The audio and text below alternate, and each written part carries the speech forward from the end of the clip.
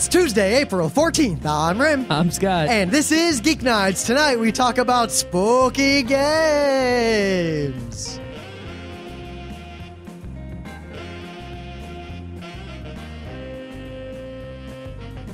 Let's do this.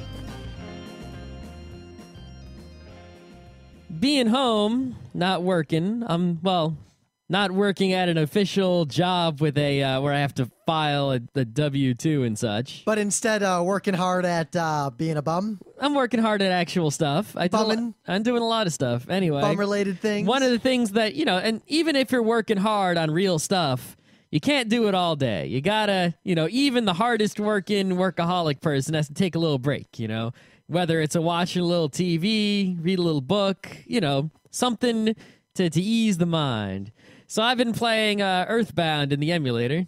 Now, you've beaten Earthbound, I assume? Yeah, a long time ago. Once on an emulator. How long has it been? Is it long enough to where you don't remember all the little details? I don't remember the details. I only remember the generic parts. The fundamental facts. I don't, the small thing. Like, I don't remember individual dialogues and things like that.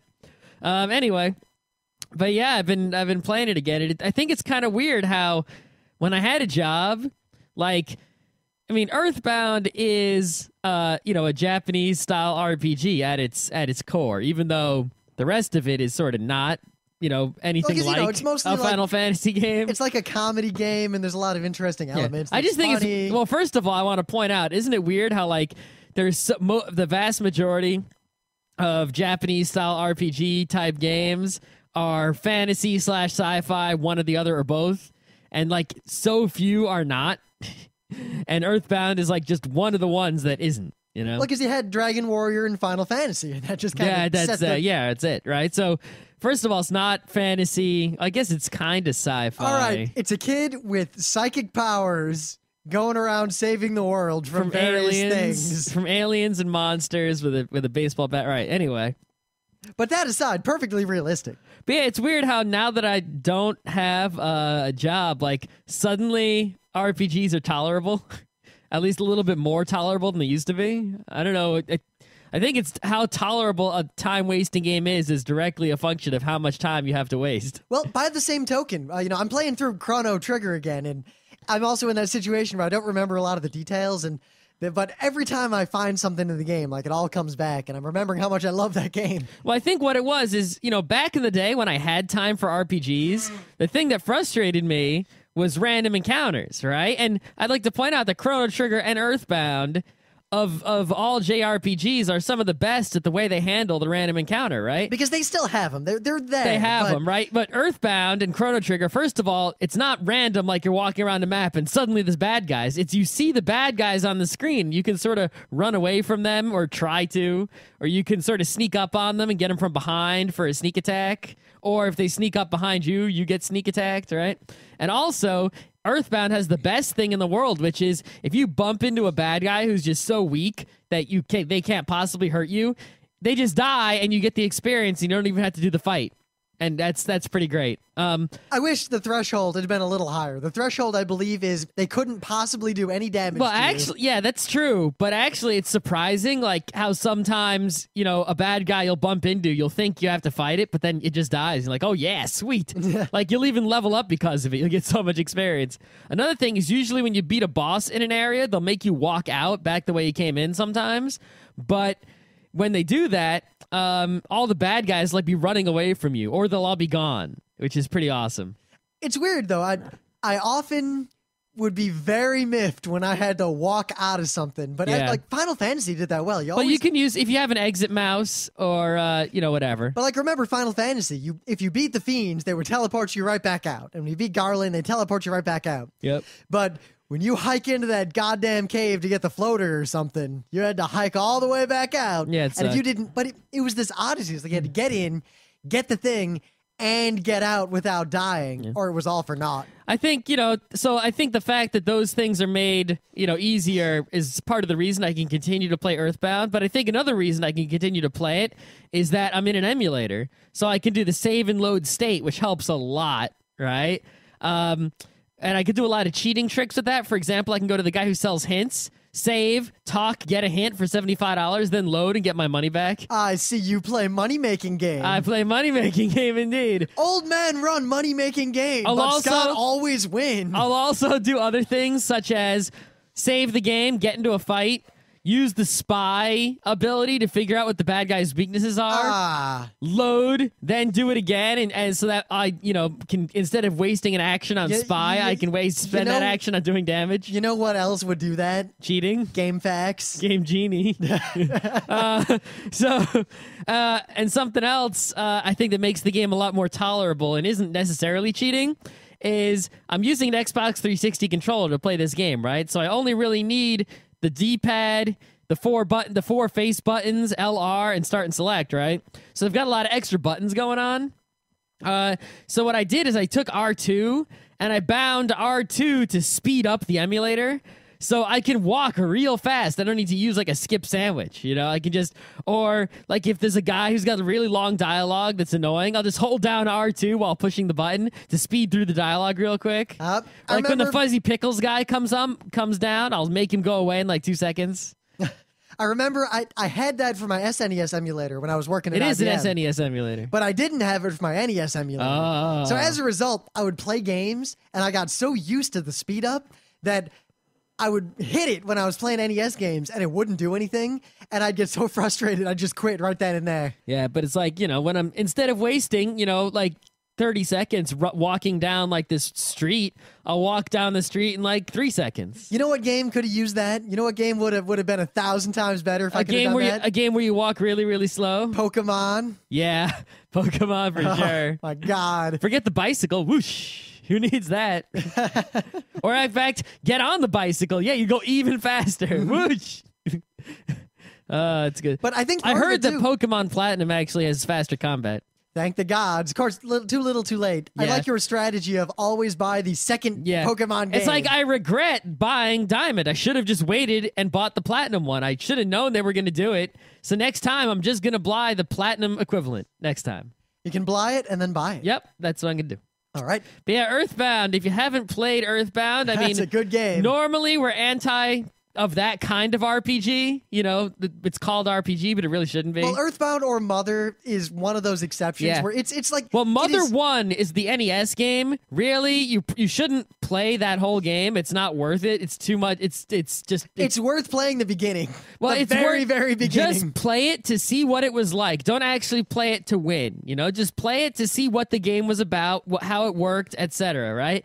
Earthbound, or Mother 2 as it is known in Japan, play that entire game, and then I have the Mother 3 fan translation in a GBA emulator, so I'm going to play that when I'm done with Earthbound / Mother 2.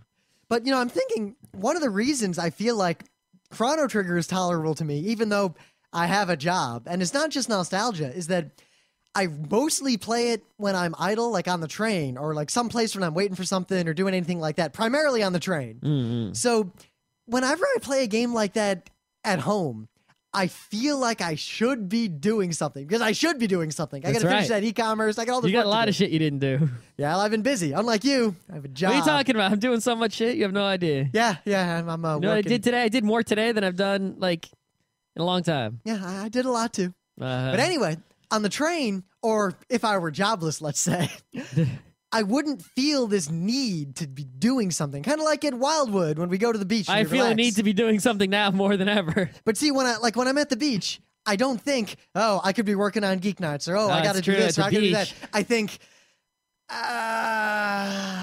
Yeah, at the beach, I could definitely... think about it. Most of my Pokemon playing was down in the Wildwood days. Remember that? I remember that. We were all playing Pokemon. It was perfectly okay to just sit there pushing A for a few hours when you're at the beach. You got nothing else doing. Why not push A? At one point, I was watching something on TV, playing Pokemon with one hand, and playing Civ 4 on the laptop at the same time. Oh, that's a good time. That was a real good time. All right. But, you all should know this is coming. We've talked about it. Everyone's talked about it, but it's been street dated. The Wii Motion and Wii Sports Resort. I forgot all about that thing. I don't even know what's going on in the Wii. It's been so long since I even turned it on or played it that I have no idea what's going on the Wii or anything. I haven't played a non-virtual console game in many I don't know months. what Wii games are coming out. I don't know what Wii games are out. I mean, they announced the Wii Motion, and then I completely forgot about it. And now they're actually releasing it. And I'm like, oh, yeah, when did they announce that? It's going to be available on June 8th. All right. For $20. All right. Not buying it. Probably. As people pointed out, if you buy 4 Wiimotes, 4 Wii Motions, and 4 nunchucks, that's basically a PS3. Oh, my God. Yeah. I mean, Nintendo has always been about the accessories, trying to sell you power pads, trying to sell you power gloves, trying to sell you memory cards, trying to sell you memory expansion cards for your Nintendo 64. The Nintendo 64, you know why they made 4 controller slots? Not because they thought 4-player gaming would be fun, so they could sell you 3 controllers instead of just 1 more controller. Remember when they did that on the NES? On the NES, they would score, and they would sell you a 4 score. They'd sell you an NES Advantage. They would sell you an NES Max. They'd sell you a Zapper. Right? You know, that's what Nintendo's been about. And that's always where the money is. The margins on accessories are ginormous compared to the margins on games and consoles. Well, I wouldn't use the word ginormous because it's not a fucking word. I mean, the Wii Motion probably cost them like $1 or $2 to make. What I wonder is, there are only 2 options here. Either Nintendo originally said, thought we're going to make the Wii, and then someone in engineering said, we can't get it as accurate as you guys promised in time. So why don't we split off the accurate thing and we'll release it as is, it's good enough, and then we'll release this bundle later. Or they said, we could make it more accurate now. Or we could charge $19.99, Mega Time, Mega T, Mega Toe, Mega 2. It was fun. I'm not sure what the situation was. I would not discount any of these reasonable explanations that we can come up with. It could be any one of them. But what's interesting is the reports when this first came out, and there were demos for some reporters and everything, was that it wasn't any different. And I kind of expected that. But now there are reports coming out that it's actually a lot different. I mean, someone I think at EA said it's too precise. Like it's exactly 1-to-1. Like the fidgeting of your hand is picked up by this thing, which is and that great. they have to decrease the sensitivity on it in order to actually make the game playable. No. All that means is that they can make better kinds of games. Hopefully we don't. Well, unless you're gonna trust what some guy at EA says. It's like I need to experience this probably at a PAX demo station. See, there are 2 very important eras in Rim's gaming life. I'll call them the pre and the post, the AD and the BC. Before WarioWare Smooth Moves came out, and after WarioWare Smooth Moves came out, because that was when the dream died. That game would have been just fine if the multiplayer had good modes. The Wii part wouldn't have mattered. No, it wouldn't have. But you know what? They booched the only part of the game, the series, the entire franchise that was ever good. The game where you catch the things and sort of hold them up is okay. Was a great $5 mini game. Yes, it was. Was not a great. Not even $1. 50 cents. Didn't I sold the game, I think. I think you did. On Amazon, yeah. Yeah. It wasn't. Or did I? I don't remember. It wasn't the worst game on the Wii. I mean, remember that monkey ball? Yeah, I sold that definitely on Amazon. That was possibly the worst game ever made. But you know what? Actually, thinking back, right, at all the Wii games because we've got quite a few Wii games. You know what Wii games I played the most? I played. Let's see, Mike Tyson's Punch Out. Well, I mean Wii games, actual games on discs for the Wii. The tennis. No, that was GameCube. Yeah. You know what games I played the most for the Wii? F-Zero? Well, no, that was a GameCube game. Yeah. You know what games I played the most of the Wii? What games? Well, the Zelda game comes in 2nd place. The Metroid game comes in 3rd place. The Zelda game was a GameCube game. That's true. They just made it on the Wii. That's true. So that doesn't count. So, okay, the Metroid game was in 2nd place. You know what the game I played the most? Excite Truck. Huh. Yeah. Excite Truck is actually really good looking back on it. I mean, I think they're making like something else. They're making like some sort of monster thing where like you drive creatures around. I don't know what they're doing. It's like Excite something else they're doing. I don't know, but whatever. It's just looking back on that, it's like, huh, really? Wow. Honestly. Yeah, honestly. I played Excite Truck the most. Before WarioWare Smooth Moves, which I kind of, what that really entails is when I realized that Nintendo will never allow any of its platforms to achieve what they could possibly achieve. Yep. I mean, back in the Crystal Chronicles day when they tried, all I could think was that this is it. Nintendo has proven that they can do something awesome and different. But what Nintendo saw was everyone hated that game. Well, I think what happened, right, is that the GameCube, right? The GameCube was actually kind of awesome, right? But the thing is people don't care about good gameplay, and that's why Miyamoto was sad in the GameCube era, right? Because people didn't care about the awesome gameplay. I already did an entire show on this topic. Right. So people were buying PlayStation 2s, which had quantity and not so much quality. Well, they had quality there too, but a lot of quantity, more so. So when the Wii came around, people like us were psyched up for it because it was like, wow, we're going to get all the awesome games that like the GameCube had only on this Wii with this motion stuff. It's going to be awesome. But they dropped the quality of the GameCube games by the wayside when they made the Wii. And that's why the Wii is sitting there not being played. But so pre-WarioWare Smooth Moves for him would have said, now they can make the freaking Star Wars lightsaber game and it'll be the best game ever. But now, what I know is what I predict is that they're going to make a bunch of very uninspired Wii Sports clones. One or two people are going to make games that use this thing, and then it's just going to completely disappear. That's right. And all the fanboys will have bought one, and all the grandmas will have bought one because now they can play the next Wii Sports game. Maybe. And that's it. That's it. Like I've basically given up on Nintendo unless they try to make another Crystal Chronicles. Yeah. Well, they did. Well, there is one for the Wii, isn't there? I have no son, and there was no sequel to Crystal Chronicles. No, I'm pretty sure there's a new one for the Wii. I have no son. No, I'm pretty sure there's a new one for the Wii. Yeah, and when's it coming? I think it's out right now. And did it integrate the DS? I think it did. Did it? Yeah, I didn't pay attention because I don't have a job. I can't buy it, but you can go investigate it after the show. I'm highly dubious of this. Go investigate. I heard Gabe and Tycho talking about it. I'm very leery. All right, so I got a news here, right? Oh, do you? So apparently, I'm not going to go through the whole story here. You can read the story in this blog posting, but basically, there was a sequel to Punch-Out that was being made at some point that was going to be called Mike Tyson's Power Punch, right? And in the game, you actually played as Mike Tyson, and Don King was there instead of, Doc, whatever. Oh, but Little Mac. I know Little Mac wasn't in this game. But, for reasons pertaining to Mike Tyson and other things, this game was not made. A game called Power Punch 2 was released, but that game did not involve Mike Tyson in any way. And it was also terrible. Of course, Mike Tyson's Power Punch was also terrible. Mike Tyson's Power Punch is a game where Mike Tyson punches aliens. Much like that episode of Dexter's Lab with Macho Man Randy Savage. Oh, my God. All right, Scott, I got to interrupt you. And Monkey. I have to interrupt in the middle. The Wii version of Crystal Chronicles is almost identical to that the DS. Oh, you looked it abortion. up already? Yes. Okay. Quote: the Wii version of the game contains all of the major elements of the DS version. Oh God! Is it a port? Comma, but must be played on a single screen. Period. To compensate, this version has 2 adjustable in-game fucking screens. There's no integration with the DS listed here.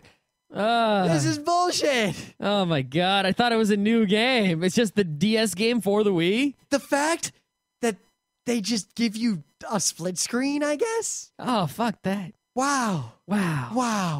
Honestly. Okay, anyway. Okay. So this Power Punch game, basically some collector had it, right? And the community had to get $1,500 together to get the dude to give the game up so that they could rip a ROM and share the ROM with the world. And so I want to, the news is you can go get this ROM and play it of this terrible old game that's actually historically significant, even though it's terrible. But I want to start a discussion. I don't want to have the discussion right now. I just want to pose this question out there. Maybe we'll discuss it later, right? Nah. Let's say I had a Van Gogh, some historically significant piece of artwork, right? Yep. It was very important. Yep. And we had the technological capability to like perfectly duplicate this historic piece of work, atom by atom, right? And there was only one of them in the world left, right? Say the Mona Lisa, right? Would we not be, morally like required to use that technology to make a duplicate, for this historically significant thing, right? So these collectors who are like holding these games, that they have the only copy in the known universe, we have the technology to perfectly duplicate them and they're just not giving them up.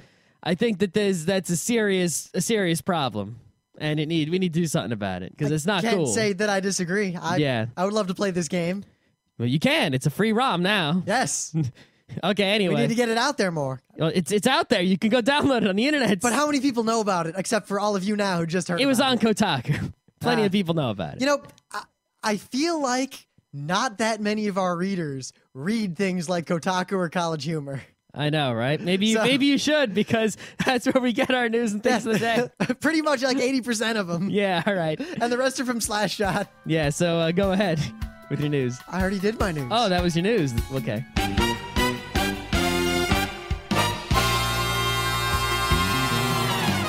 So then I guess it's time for Things of the Day. All right, this thing of the day is so epically fucking amazing. Oh, is it? Oh, holy shit. All right, let's hear it. So, this is a video, right? The story is in 1993. 1993, when I was 11 years old.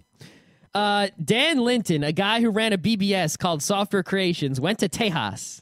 And in Tejas, he went to id Software, which is where they made Wolfenstein and Doom and everything, right? Wolfenstein, Steen, Goldberg. Okay.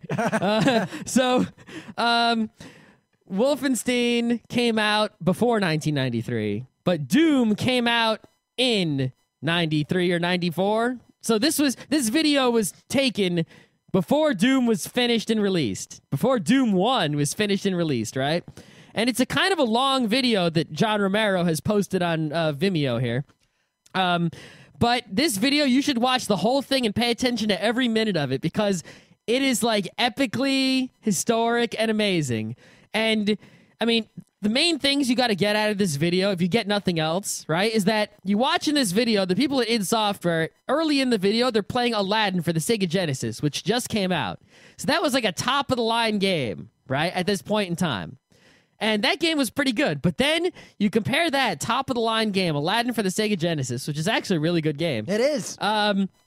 And compare that to the unfinished Doom that is still using sound effects from the Super Nintendo Wolfenstein, right? This is probably I didn't watch the whole video. Did they shoot a BFG?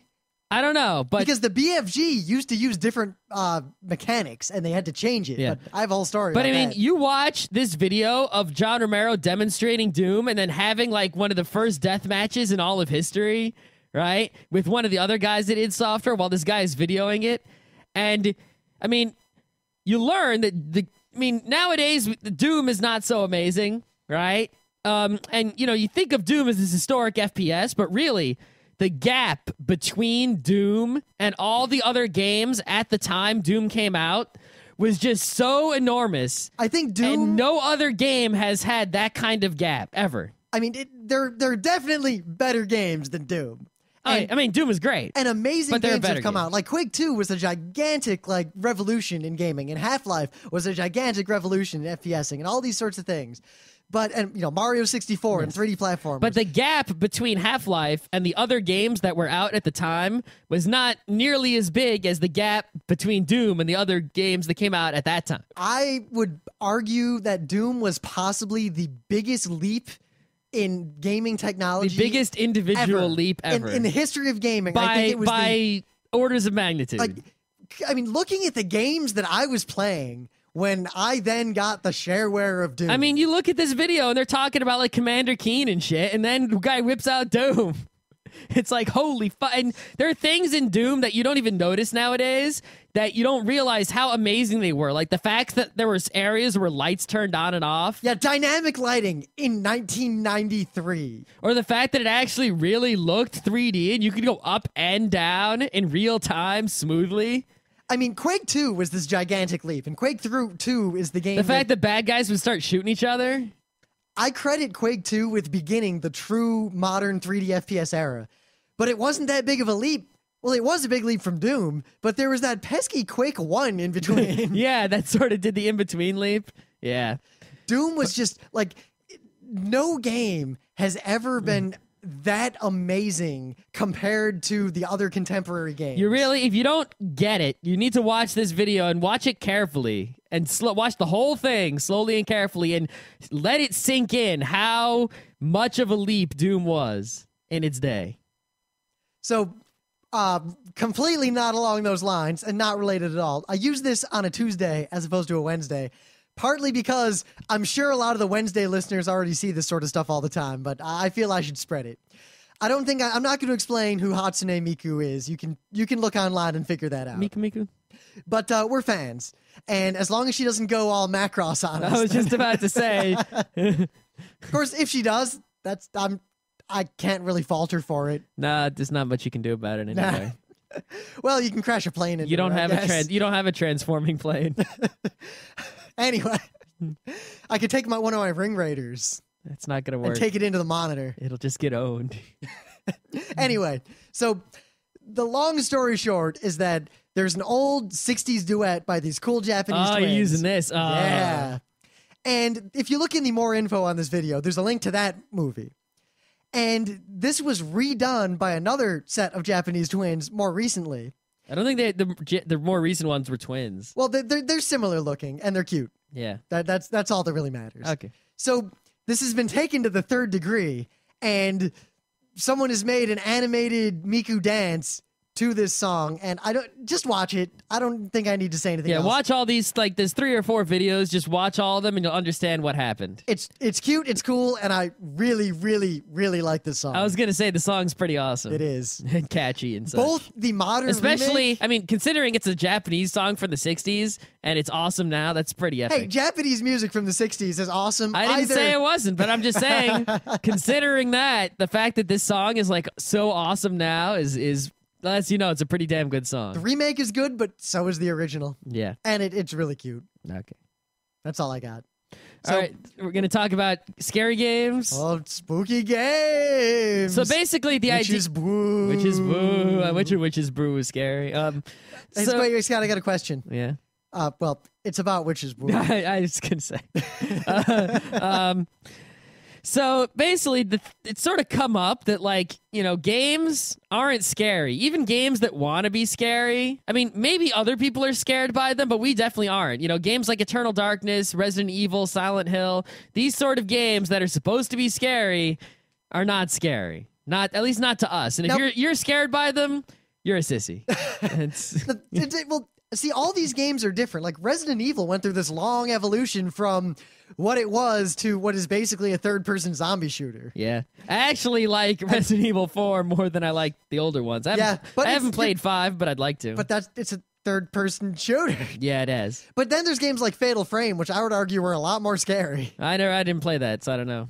I only played it a little. I played most of Fatal Frame vicariously watching other people play it. Yeah, I never played that one. Which is kind of how I enjoy those games. I never really liked playing them. Right. But the thing is like all these games that are supposed to be scary now, I mean, occasionally, like the first time I played Eternal Darkness, there were a couple parts that were jump out, boo, surprise. Like, boo, there's a body in the bloody bathtub. But it wasn't. That was the example. But it wasn't scary. You know, I wasn't like, ew, or you know, I didn't feel fear. I just like, oh, I jumped a little bit because it went boo, right? And that's not scary. That's just boo.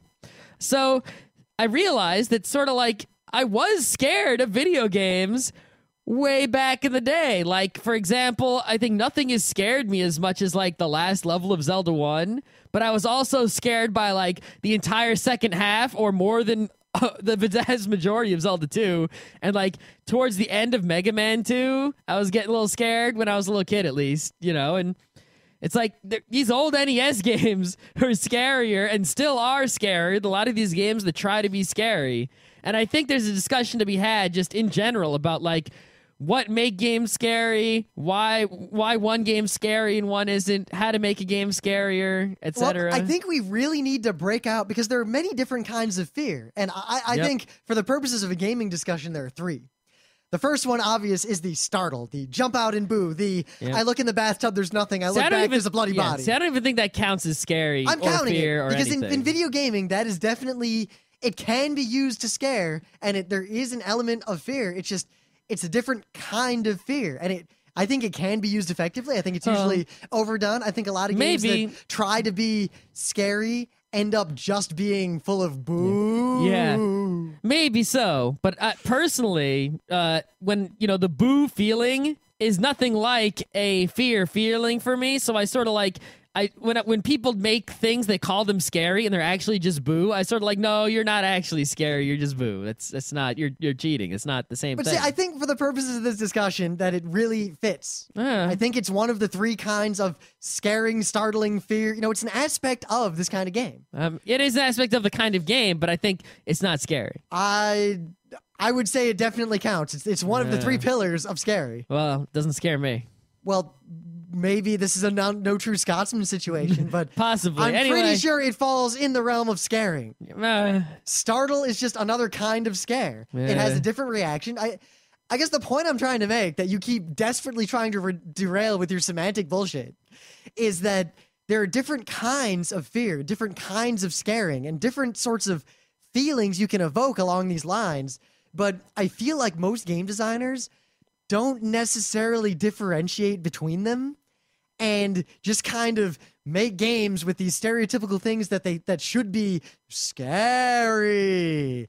And sometimes they touch on the elements of one kind of fear and sometimes on the other. And I think this alone accounts for just 90% of the disparity between what games scare people and what games try to be scary but aren't, and games that don't try to be scary but are, and all that sort of thing. I don't think people really analyze what is scary. Yeah, it's like, I mean, a lot of people, you just go up to someone and say, what's scary? Well, zombies, monsters, ghosts, things that are ugly, things that are nasty, things that are dark. You go to other people, what's being scary? Being quiet, then jumping out and going boo. But yeah, you go to other people, what's scary? And they say, AIDS, the Holocaust. Yeah, those are scary. Your mom. Your mom is pretty scary. Yeah, not as scary as your mom. But startling, I think, is one. But I think the much more interesting second kind, but the kind that is most often conflated with fear in general, is the mundane fear, the meta fear.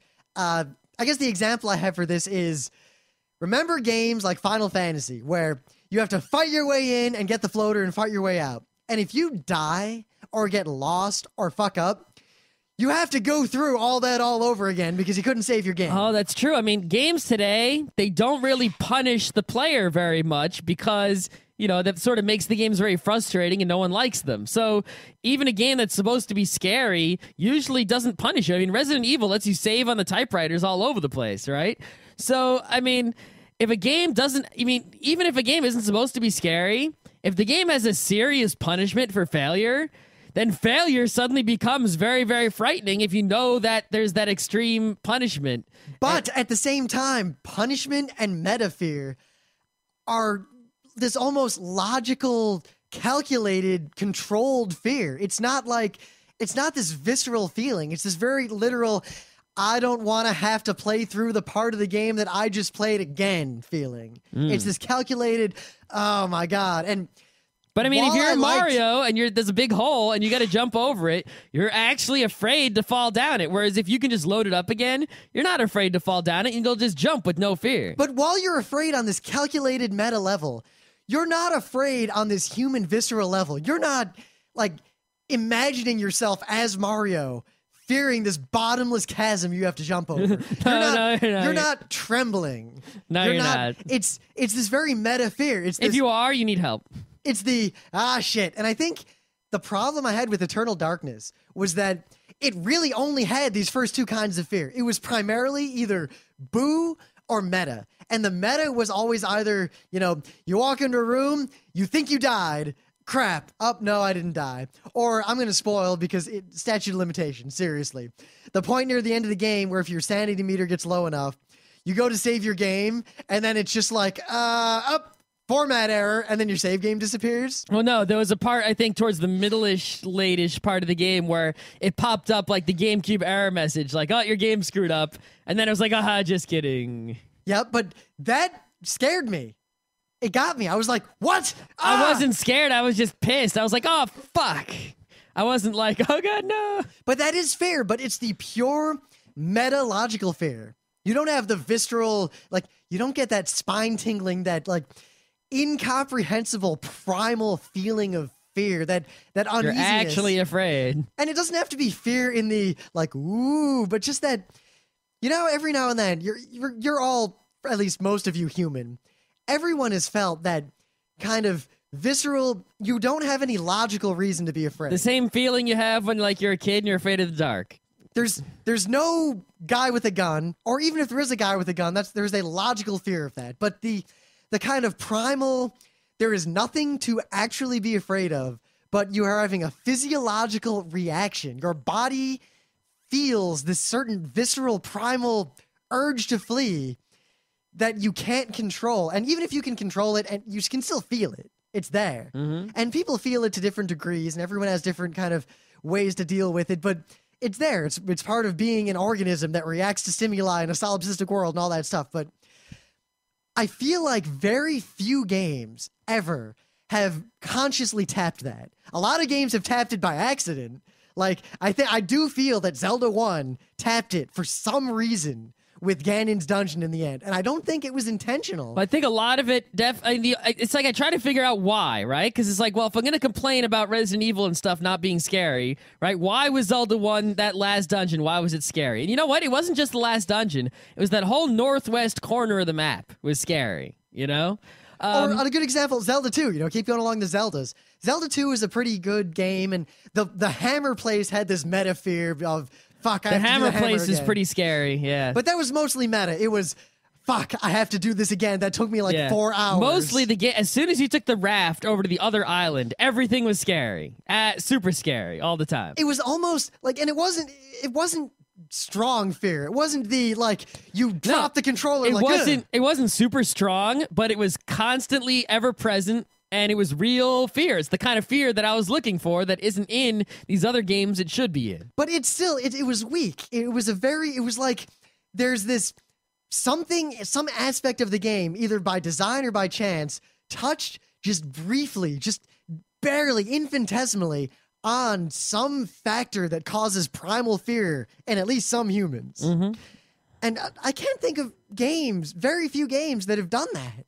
Yeah, there's not too many. But I've been trying to think about games that cause that feeling, even for a second, and I realized that almost every case seems to either have something to do with the uncanny valley, like something just isn't quite right, or something is unpredictable in an unexpected way.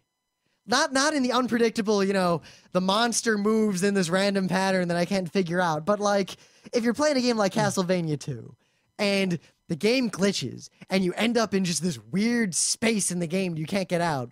There's this slight alien feeling that something's wrong. Mm-hmm. Kind of like how in the Uncanny Valley, where if something's fake enough, it doesn't bother you. If something's real enough, it doesn't bother you.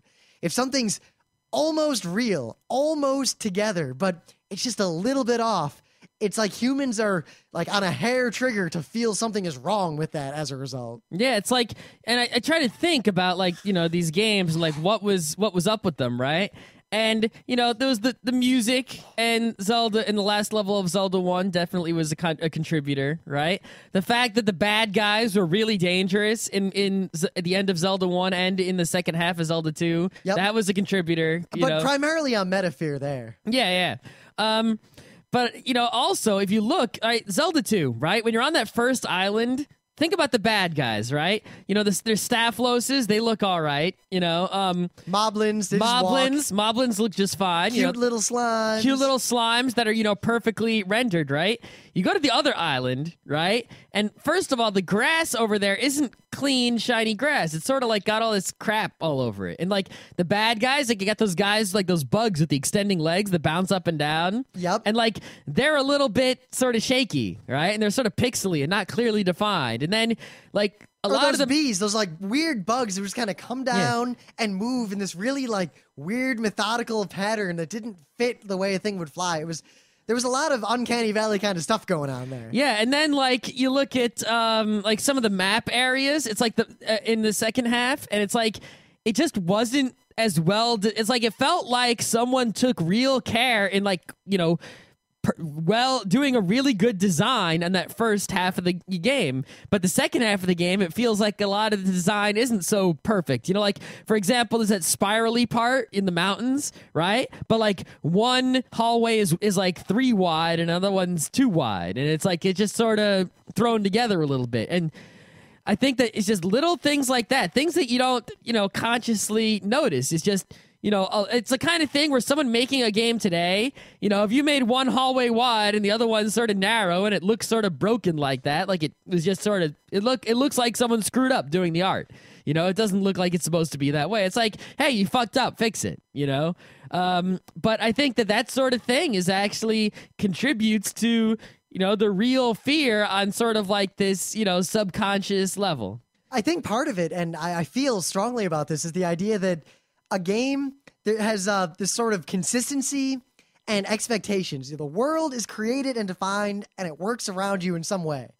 And like in the first part of Zelda 2, everything is very clean and together and orderly, and there's roads between all the places, and you get this sort of comfortable feeling. You have expectations about what should be, and everything's in its place, and everything works.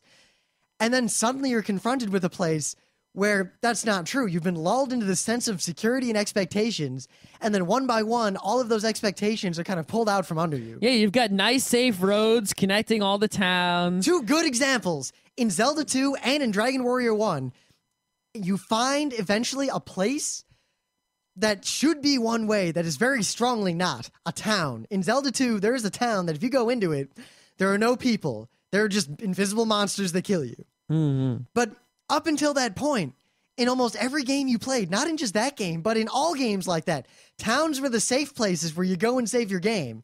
It's like if in a Final Fantasy game, you go into the inn, you save your game. Go into the inn, save your game. One inn you go into, you go to save your game, and there's no one to save your game in that inn. There's just like a dead guy. I mean, it could even be even simpler stuff than that, right? I mean, think about this, right? You're playing, say, a Mario game, right? What color's a Goomba? It's brown with a white face and blue feet, right? Well, you go into someplace, it's like, well, you got, like, there's a black Goomba. And I mean, if you portray the black Goomba just, not as, cute like it, could be, but you could portray that Goomba in such a way, someone comes in, it's like, oh shit, black Goomba. Now, if you just made the Goombas black in one level, that doesn't do it. Or if you build up to the Goomba, I think partly it's the unexpected, the unexplained, and the nonsensical. If in one of the places there's just one black Goomba that's like all the other Goombas, it just looks different, and that's the only one, and there's no explanation, and you never run into it again, that triggers that feeling just a little bit. Yeah, a tiny bit. Just a tiny bit. And Mario, doesn't have the design to do it so well, but, it's that kind of idea. Or like, I brought this up before too, but I remember I read some article about how the key to making scary bosses or scary monsters in games is to make them be unpredictable in a visceral way, or unpredictable in a way that isn't in and of itself predictable. Mm-hmm. That might sound dumb, but like... Well, I mean, think about pretty much every boss has a pattern. Every single one. I mean, what boss doesn't have a pattern? Now, they can act randomly, but you sort of start to expect them to go in a certain way. But... Well, I mean, even if they're acting randomly, they're randomly selecting from a set list of moves. So you know what moves they have. So it doesn't matter if they choose this move 3 times and then that move 2 times. You know what all the moves are, and they give signals as to what move they're about to do. Which, now I'm not saying the game shouldn't be that way, because for a game, especially a Castlevania game... If you don't want a game to be scary, don't make it scary. Well, not only that, but if you don't make the bosses telegraph their moves, then it's basically just luck and reactions, yeah. As opposed to half reaction, half puzzle. Exactly. But if you can make it unpredictable, like if every now and then things just go in a way that you can't possibly expect, not necessarily just to kill you, but just unexpected. Like if the monster turns away and regards something else, or runs away from you inexplicably, or just does something that takes you aback. That may not do it in and of itself, but I think that's on the road to bringing that feeling out. Mm-hmm. Just doing more things like that, things that make you, feel like, oh shit, this, I mean, you go into like different areas in a game, right? And it's like, okay, this is a different area. Okay, now I'm in a different area, right? But there's sort of like when you go to that last level in Zelda 1, it's like there's that this is it feeling, It's like that knowledge that this is it. And a lot of games, I think, don't actually have the this is it because, they keep coming on with the square bosses and stuff like that, right? Because it was like, you don't really know when you're at the end of the game. Well, you do. Sometimes you do. If you've already beaten the main boss, there's one more boss. That's true. But I mean, a lot of games don't do a very good job of being like, this is it. They don't want to let you know that this part is the end part, But then look at like Castlevania 2. Right before, like the whole game is kind of consistent up to a point. Right before the end of the game, before Dracula's castle, there's a town like every other town, but the bricks are all gray, and you've never seen that before. And there's no one in the town. No one. You go into the church, all the buildings, no one. You find secret passages in some of the houses. Nothing in them. You go all the way down, multiple levels. Sometimes in the secret passage, another secret passage. There's just nothing. In one of the houses in the secret passage, you find one person sitting there by themselves, and all they say is, please stay with me. And it's kind of creepy.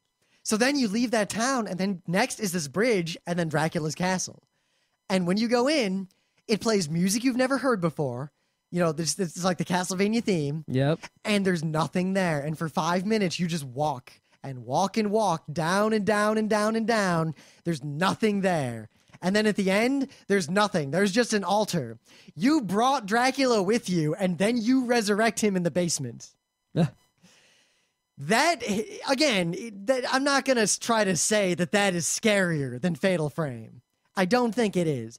But what I think it does... It's also not a very good game. No, but I think that game, because of its glitchiness and just that last bit, also goes down the road of what could be a viscerally scary game. Well, I mean, that's another thing, is that glitchiness is scary, right? Metroid 1 has a lot of scariness going on just because of its glitchiness, And I think that when you make a game, even if you try to make it scary with monsters and zombies and Cthulhus and ghosts and Boo and whatever you got in there, right? If you should make the game glitchy, but even like, Eternal Darkness again with its insanity meter, right? Appearing to be glitchy. It's fake glitchiness, and people can tell. People can tell when it's real glitchiness and when it's fake glitchiness. And I don't think you can fake real glitchiness. I think you just need to make a glitchy-ass game to make it scary.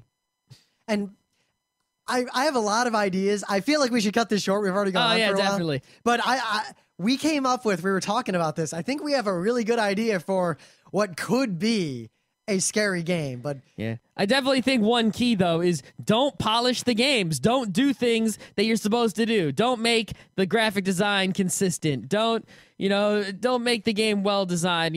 Make it a little crappy in a few places. Well, because some of the scariest things are the things that leave a few glitches in there that aren't showstoppers that make the game actually break. Just don't make sense at all. And because things might not make sense from a realistic standpoint, but they make sense in the context of the game, or even if not in the game, in the context of video games. But if you have things that don't make sense in any of those contexts, they're just there, that's on the road again. Mm-hmm. And I feel here's one example before we cut this out, right? Usually, there's the Chekhov's gun Scooby-Doo type of thing, right? Or like, they'll put some sort of graphic that you haven't seen anywhere else, and it stands out from the background. So obviously it's supposed to do something, or it's special in some way. But I mean, a lot of games, a lot of NES games, in certain places they would have things like that, but they wouldn't do anything. They would just be there. But then, and you'd sit there trying to play with it or whatever, and like depending on the game, though, it might sort of freak you out. Like you think it might do something, But then, like, look at a lot of the scary games now where you walk by the window and you know something's going to jump through the window. Exactly. But then they switch it up and something jumps from behind the window instead of through the window. Oh, no. But I guess in closing, the best thing I think you could do to make a scary game that I've never seen anyone really do is, one, have everything be well lit and not scary. Completely, normal, well-lit, defined, not, Resident Evil-y or Eternal Darkness-y. Not dark gray and brown. But two, you have to engender this false sense of security, this false set of expectations, this false set of, this false context for the world, and establish all these norms and guidelines and rules to where the person, things make sense in the game. And then, one by one, after a while, you have to start pulling the rug out from under each and every one of these expectations. Mm-hmm. And video games can do this more so than a lot of other ways to scare people because the person, as a human, you're looking at a 3D world. Say it's a first-person view game. You have all these expectations and meta context that you're bringing with you because you live in a 3D world and you see it in the first person. You expect things to work in a certain way. You could make a small house that is actually non-Euclidean in a video game. That you make 4 lefts and you don't end up where you started again. But yet it doesn't look like you did anything weird. Yeah, I mean, think about, say, Resident Evil 1, right? In Resident Evil 1, every door goes to where you think it goes. You have a map. The map is correct. What if, you went in a door and you just ended up in some other room, and then you went back through the door and you ended up some other room, not the one you came from, and you're just like, what the fuck? Yep. But, and the thing is, okay, if you do it all the time, then people are just like, oh, well, I guess every door just takes me someplace random, whatever. What if you just did it once? Did it once. And if you go back through the door, it never happens again. Yep. Ever. And you do things, a whole bunch of different things once each. But even then, because... So in general, the game is still playable, right? Because it's just these weird things only happen once each. But as a whole, those things combine to make the player very uneasy psychologically. But even then, there's the jarring disconnect, video game-wise, video game context when you go through a door. Going through a door is contextualized in video games as the expectation that there could be a teleportation, that you're moving to a different zone, that you're not in this one contiguous three-dimensional space. In a first-person continuous game without loading screens, you could do this within the same room, as in, I look to the right, I see, a fireplace with a mantle over it and a portrait and some candles on the mantle. And I kind of look away and I'll do something else and I look back in the course of doing my other thing and one of the candles is missing or it's lit or the portrait's slightly different. Not obvious things, just subtle disconnection, subtle decontextualization, subtle things that break your expectations but otherwise have no effect. Or that maybe will have an effect later. Maybe the portrait changed and you don't realize it. Later in the game, something happens that makes you realize way back that the portrait changed. Well, how about this, right? You walk into a room, right? It's a square room. You're facing north, right? On the north wall, you see the fireplace, right? You turn to face the east wall. There's a door. You turn to face the north wall. There's a door. You turn to face the west wall, there's a fireplace. The fireplace moves from the north wall to the west wall. You can make it and then the fireplace just remains on the west wall forever. So it's like, was I really... Look, what? And you can make it the fireplace forever is now on the west wall. It never moves back to the north wall. I mean, things can be continuously and subtly disconcerting you. You can turn 90 degrees to the left, but that 90-degree turn takes 120 degrees worth of turning. Oh, you could do that, yeah. You can do all sorts of things. And we've got a lot more to say. We'll have to cut it short. We will talk about this topic again. I don't think we will. Well, not the overall. We're not going to do another show, Spooky Games, but we'll probably do more specific shows about some of the things we talked about. Maybe. I think we will. I will.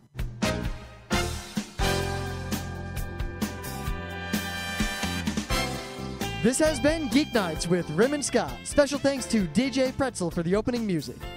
Be sure to visit our website at www.frontrowcrew.com, where you'll find show notes, links, our awesome forum, a link to our Frapper map, and links to all the RSS feeds. We say feeds plural because Geeknights airs 4 nights a week, covering 4 different brands of geekery.